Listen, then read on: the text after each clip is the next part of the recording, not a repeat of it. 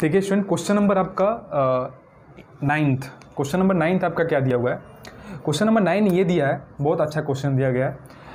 ये दिया है कि 3 sin square x minus 5 cos x sin x plus 8 cos square x is equal to 2। हम ये क्या करना है, इसको हमें प्रूफ करना है और मतलब वो क्या करना है, x की वैल्यू निकालना है, सोल्यूशन निकालना है। किस टाइप को सॉल्व करेंगे? और क्वेश्चन नंबर 8 जो दिया है ना, क्वेश्चन नंबर 8 आपका सोल्यूशन में बुक में सॉल्व करा दिया है, तो मैं उसको नहीं सॉल्व कर रहा हूँ क्योंकि वो सॉल्व कर दिया है तो वहाँ से आप इजीली उसको समझ सकते हैं। ठीक है, इसलिए मैं क्वेश्चन नंबर 9 पे जॉइन कर दिया। बहुत अच्छा क्वेश्चन। देखिए इसको कैसे सॉल्व करेंगे। इसे हम क्या करेंगे ना, देखिए इसे हम क्या करेंगे कि इसको हम पहले बोला था कि जब भी स्क्वायर का टर्म है तो एक टर्म में ट्राई करेंगे, इसको कन्वर्ट कर लेंगे, या तो कॉस में या तो साइन में। तो हम ट्राई कर रहे हैं इसको इसको साइन के टर्म में कन्वर्ट कर लें। ठीक है, साइन के टर्म में कन्वर्ट कर लें क्योंकि यहाँ पे cos x और sin x है, इसीलिए हम साइन के टर्म में कन्वर्ट कर रहे हैं, ताकि वहाँ से कुछ ना कुछ डिवाइड करके हम इसको कुछ और भी टर्म में जब सॉल्व करेंगे तो कुछ आगे जब स्टेप आएगा उसको हम देखेंगे क्या वहाँ पे कन्वर्ट करना है, किस में कन्वर्ट करना है। तो पहले हम क्या करेंगे, इसको यहाँ पे देखिए पहले सॉल्व कैसे करेंगे। देखिए यहाँ पे क्या दिया है, यहाँ पे 3 sin स्क्वायर एक्स, ठीक है, ठीक है, और यहाँ पे दिया है 8 cos स्क्वायर एक्स। तो क्या है, इसको हम 8 को 3 cos स्क्वायर एक्स अब प्लस 5 cos स्क्वायर तोड़ सकते हैं, नहीं तोड़ सकते हैं क्योंकि थोड़ा सा सिंप्लीफिकेशन करने के लिए। तो इसीलिए यहाँ पे क्या कर लेंगे, हम 3 cos स्क्वायर एक्स लिख लेते हैं। ठीक है, minus 5 cos x into sine x अब प्लस यहाँ पे क्या आ जाएगा 5 cos स्क्वायर एक्स लिख सकते हैं इज इक्वल टू 2। कोई दिक्कत नहीं है, ये 3 cos स्क्वायर एक्स प्लस 5 8 आ गया। ये क्यों किए, क्योंकि इतनी की वैल्यू क्या लिख सकते हैं हम, आइडेंटिटी बनाकर इसको हम 3 लिख सकते हैं, इतनी की वैल्यू को लिख सकते हैं, इसीलिए मैंने किया। तो यहाँ पे 3 कॉमन करके यहाँ पे क्या हो जाएगा, sine square x plus cos square x minus 5 cos x into sine x plus 5 cos square x is equal to 2 दिया। इतनी की वैल्यू क्या आ जाएगी, 1 आ जाएगी। तो यहाँ पे क्या आ जाएगा, 3 आ जाएगा। ये आइडेंटिटी है तो इसकी वैल्यू क्या होती है, 1 होती है। 3 इंटू 1 3 माइनस ये क्या हो गया 5 cos x into sine x plus ये 5 क्या हो गया cos स्क्वायर एक्स है। तो इसको मैं क्या कर लेता हूँ, साइन के टर्म में कन्वर्ट कर लेता हूँ। तो ये 1 माइनस साइन स्क्वायर एक्स हो जाएगा कि नहीं हो जाएगा। cos स्क्वायर एक्स को इस तरीके से लिख सकते हैं और इज इक्वल टू 2 ऐसे रहने दीजिए। बात समझ में आ रहा है, या 2 को इधर ही ले लीजिए, LHS साइड में ले लीजिए। तो -2 कर दीजिए और इधर 0 कर दीजिए। ठीक है, अब ये 3 है और ये 2 है, -2 है, तो इसे घटेगा तो ये क्या आ जाएगा, ये आ जाएगा 1 और ये minus 5 cos x into sine x ऐसे ही चलेगा। अब प्लस इसको इंटू कराइए तो -5 आएगा, सॉरी +5 आएगा और -5 sin स्क्वायर एक्स आएगा इज इक्वल टू 0 आएगा। ठीक है, अब थोड़ा सा और सॉल्व करते हैं। यहाँ पे +5 है और ये एक 5 है, तो क्या हो जाएगा 6 हो जाएगा कि नहीं हो जाएगा, हो जाएगा ना। तो इसको मैं 6 लेता हूँ, या -5 पहले साइन स्क्वायर लिखता हूँ, -5 sin स्क्वायर एक्स, उसके बाद से थोड़ा सजा के लिख देता हूँ और 5 cos x into sine x और +6 इज इक्वल टू 0। यहाँ तक समझ में आ रहा है कि नहीं समझ में आ रहा है? आ रहा है ना? यहाँ तक समझ में आ रहा है कि नहीं आ रहा है ना? ठीक है, अब देखिए यहाँ पे हम क्या करेंगे स्टूडेंट, यहाँ पे हम कुछ करेंगे। देखिए यहाँ से क्या करिए, माइनस कॉमन करके उधर भेज दीजिए। तो यहाँ पे क्या वैल्यू आ जाएगी, यहाँ पे आ जाएगी 5 sin square x minus 5, sorry minus से तो प्लस हो जाएगा, cos x into sine x minus 6 is equal to 0।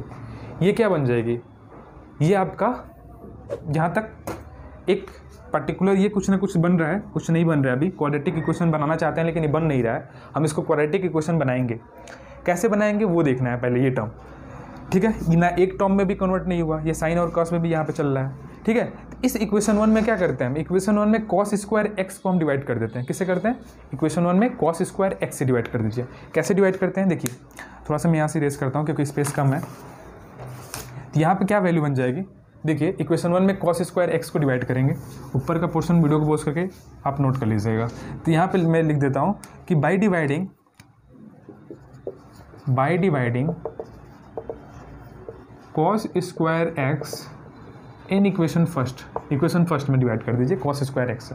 जब डिवाइड करेंगे तो यहाँ पे क्या आएगा, 5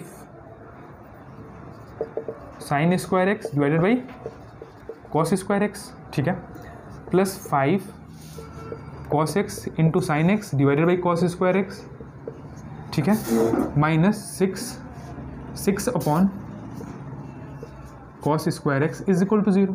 यहाँ तक समझ में आ रहा है बात। अब देखिए ये क्या बन गया, ये बन गया 5 10 स्क्वायर एक्स, 5 10 स्क्वायर एक्स, और ये क्या बन गया, एक कॉस से एक कॉस कैंसिल आउट, बचा एक नीचे एक कॉस बनाया क्योंकि स्क्वायर है, ये sine x upon cos x, ये 5 10 एक्स बन जाएगा, और माइनस ये क्या बन गया, ये सेक स्क्वायर एक्स बन जाएगा इज इक्वल टू 0।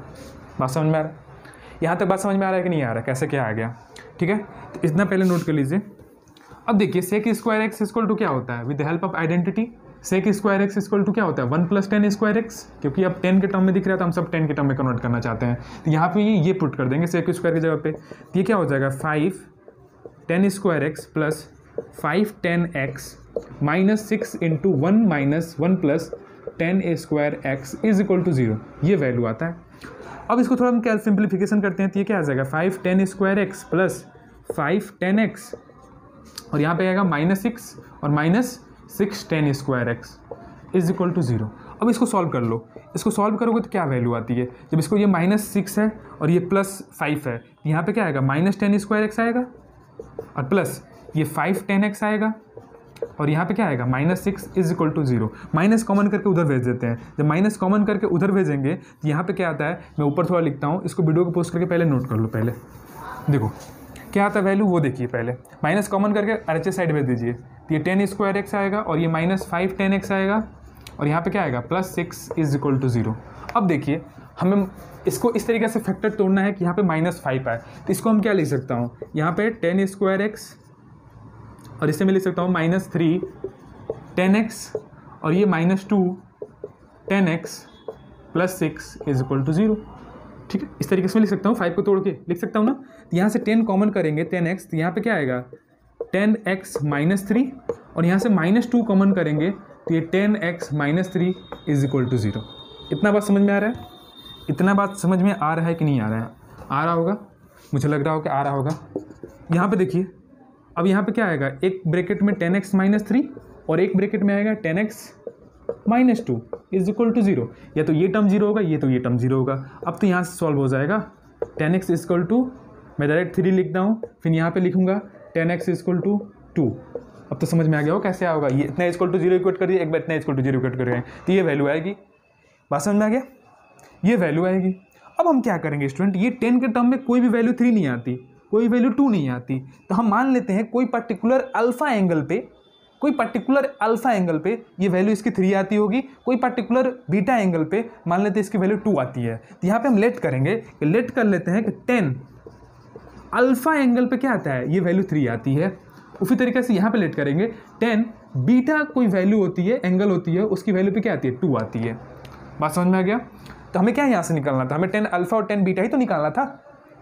बात समझ में आ रहा है, यहाँ से हम जब कंपेयर करते हैं तो ये इसकी वैल्यू क्या आती है 10 अल्फा आती, मतलब कोई पर्टिकुलर एंगल पे क्या होता है 3 आता है, तो उसकी वही तो अल्फा होता है, वही तो अल्फा आता है। तो मान लेते हैं कि वो अल्फा पे क्या आ रहा है, ये 3 आ रहा है, वो बीटा एंगल पे क्या आ रहा है 10 बीटा एंगल पे 2 आ रहा है। समझ में आ रहा है बात, ठीक है। तो अब क्या करेंगे, हम इसका सोल्यूशन निकालेंगे, तो 10x इक्वल टू 10 अल्फा होता है, यही तो इसकी वैल्यू है, ये 3 की वैल्यू है 10 अल्फा, तो 10x इक्वल टू 10 अल्फा, तो x की वैल्यू क्या आती है n पाई प्लस अल्फा आती है कि नहीं आती, यही तो होता है। अगर मैं 3 की जगह पे लिखूँ तो 10x इक्वल टू क्या आ जाएगा 10 अल्फा, 3 की जगह पे 3 इक्वल टू 10 अल्फा लेट किया है ना, तो यहाँ से x इक्वल टू क्या आ जाएगा n पाई प्लस अल्फा, एक रूट आ गया, आगे कि नहीं आ गया।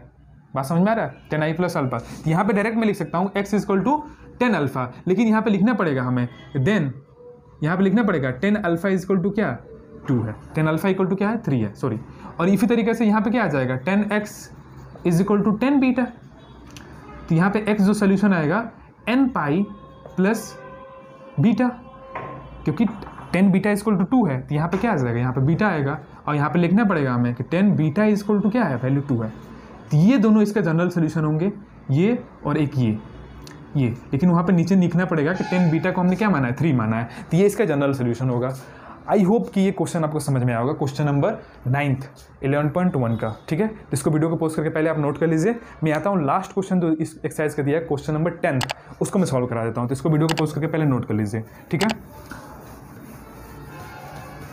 देखिए स्टूडेंट, क्वेश्चन ये दिया है, इसको हमें क्या करना है, इसका हमें रूट्स निकालना है, मतलब रूट्स क्या है, सोल्यूशन निकालना है, जनरल सोल्यूशन निकालना है। कैसे सॉल्व करेंगे, बहुत इंटरेस्टिंग क्वेश्चन है। देखिए जब भी इस टाइप के क्वेश्चन देते हैं ना, इसको कैसे सॉल्व करते हैं, बहुत इंपॉर्टेंट क्वेश्चन है। इस टाइप के क्वेश्चन एनडीए में आपको देखने को मिल जाएगा। ठीक है, यहाँ पे क्या आ जाएगा, यहाँ पे हम कॉस, यहाँ पे साइन स्क्वायर एक्स, इसको भी हम साइन में कन्वर्ट करेंगे। कैसे, cos square x equal to क्या होता है, वन माइनस क्या होता है, साइन स्क्वायर एक्स होता है ना, इज इक्वल टू 2√2। ठीक है, अब मैं क्या इसको लिख सकता हूँ, 2 साइन स्क्वायर एक्स प्लस इसको मैं क्या लिख सकता हूँ, इसको मैं ऐसे लिख सकता हूँ क्या, 2/2 साइन स्क्वायर एक्स। ठीक है, एक फार्मूला होता है, अगर क्या होता है, ए का पावर क्या है, ए का पावर m है और a का पावर n है, इसको डिवीजन में रहता है तो इसका क्या होता है, पावर का सब्ट्रैक्शन होता है, a to the power m-n होता है। तो यही रूल क्या हो रहा है, यहाँ पे अप्लाई कर रहा है। ठीक है, ये माइनस में होगा तो ये क्या होगा, कैसे होगा, ये डिवीजन में होगा ना, इसी बेस का क्या होगा, ये डिवीजन में होगा। ठीक है, इज इक्वल टू क्या होगा, 2√2। ठीक है, अब क्या करेंगे, ये तो वैल्यू हम पता नहीं है, इस तरीके से वैल्यू होता है, इस टोटल वैल्यू को हम क्या मान लेंगे, y मान लेंगे। क्या मान लेंगे, y।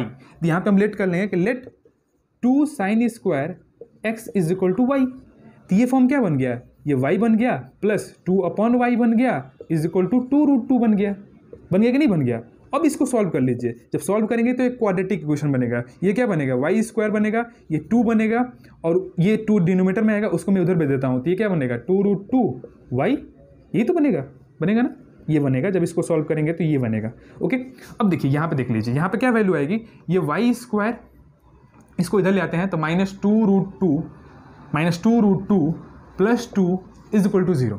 ठीक है, बात समझ में आ रहा है।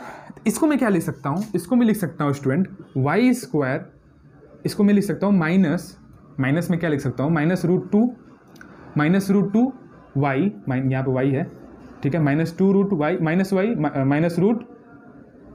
और -2√y और प्लस 2 इज इक्वल टू 0। ठीक है, क्योंकि हमें क्या बनाना है, ये यहाँ पे 1 है इंटू 2, तो क्या आ गया, 2 आएगा। अब 2 का इस तरीके से फैक्टर करना है कि प्लस करने पर ये आए और गुणा कराने पे 2 आए। तो अगर मैं 2 इंटू 2 कराता हूँ तो क्या आ जाएगा, 2 इंटू 2 कराऊंगा तो 2 आ जाएगा, और इन दोनों को मैं क्या करता हूँ, सब्ट्रैक्ट कर देता हूँ तो ये भी आ जाएगा 2√2।